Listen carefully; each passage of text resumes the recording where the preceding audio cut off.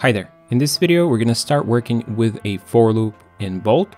And in the last video, we've created the inventory UI, and on click on the item, we are displaying that item in the inventory. But if I click on another item, you can see that it's not changing anything because we connected the event directly to the first slot. And in this video, what I want to do is find the next available slot in the inventory and put the item there. So the first thing that we need to do is modify our item slot so that there will be a flag if that slot is taken or not. So let's go to our item slot prefab right here. To add a flag for storing if this item slot is taken or not, I'm going to use an object variable because I want to be able to access it outside of this graph. So we'll add a variable is taken, and it's going to be a boolean. Default is going to be false.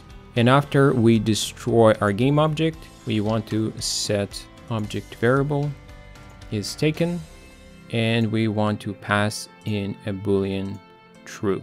Also, we can switch the custom event from pickup to add item, since the logic for picking up an item is going to be in our inventory, and we'll be adding an item to our slot.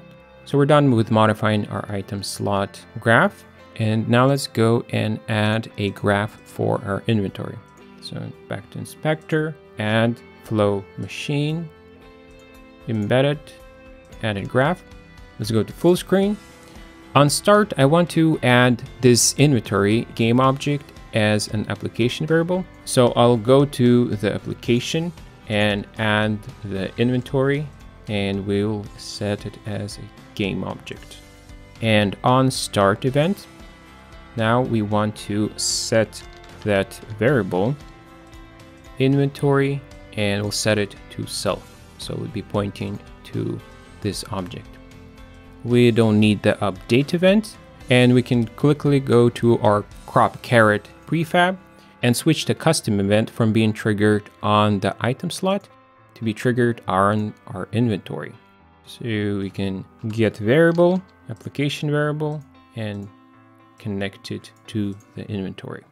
So now that that is done, we just need to create a custom event in our inventory.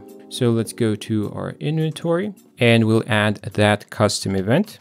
So we had one argument that was passed, and the event was called pickup. Now we need to go through all of these item slots and check if it's taken or not. If it's not taken, then we want to place that item inside of that slot. And since those slots are children of our inventory, we can get those children from inside of our game object. So let's create a for loop. And the for loop has the first index and the last index. The last index should be the number of item slots we have in our inventory. And we can't go count them up and put that value in there. But instead of doing that, let's actually just pull the number of children our inventory object has. So we can get child count, and that will give us the count of children that our inventory object has. And we can start checking each of those items and see if it's available or not. So let's get child. The index is connected from the for loop. And then after we get the child, we want to branch out based on the value of our object variable, if it's taken or not. So let's get object variable, and the object variable is taken. And we can connect the transform to the game object input. Bolt will automatically retrieve the game object from the transform, so that we don't have to do it manually. And if is taken is false, then what we want to do is trigger the custom event. And the event name was add item, and we also want to trigger on the child object. If we got this far, that means that we've successfully placed the object into an item slot, and we're done with this pickup. So that means we need to terminate the for loop. If we won't terminate the for loop, the logic's going to continue and it'll try to place the same object in every available slot. And that's not what we're looking for. So to break the for loop, we can use the break loop, and that will break the loop. Also, since the logic for destroying the game object that we collected is inside of the item slot, we need to pass that game object in our custom event. So increase the argument to 1 and connect those arguments through. So that way the item gets passed into our item slot and we can decide what we want to do with the item in there. So that's pretty much it. We're done with this logic and we can test it and see if it works. Click play and let's try it out. Click on the carrot.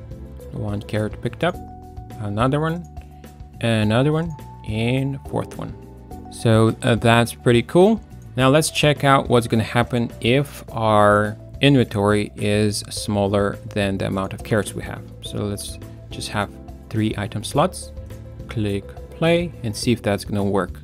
Okay, let's pick up a first carrot, a second carrot, a third, and when we try to pick up the fourth one, nothing happens because we don't have any empty slots. So the for loop just runs through and doesn't do anything, which is fine for now. You would probably want to display some kind of a message saying that the inventory is full, but for now, I think that will work. So there we go, we set that up. Now currently we just have 1 item in our game that we can pick up.